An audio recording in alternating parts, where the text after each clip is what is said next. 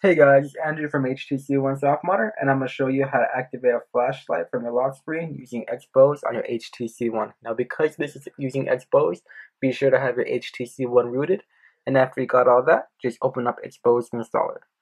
Once in here, go to your download section and search for Xposed Torch.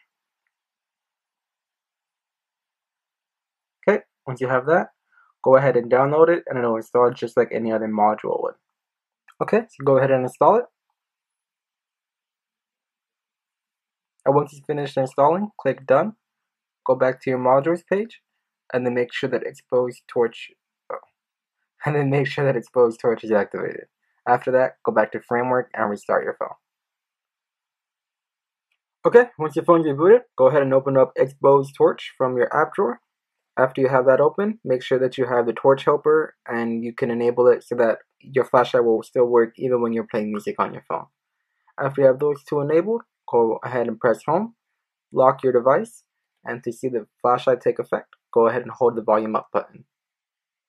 There you go. And then turn it off, press the volume down. I hope this helped you guys out. Be sure to check out the full tutorial on HTC One softModder, and be sure to like, comment, and subscribe. Have a good one, guys.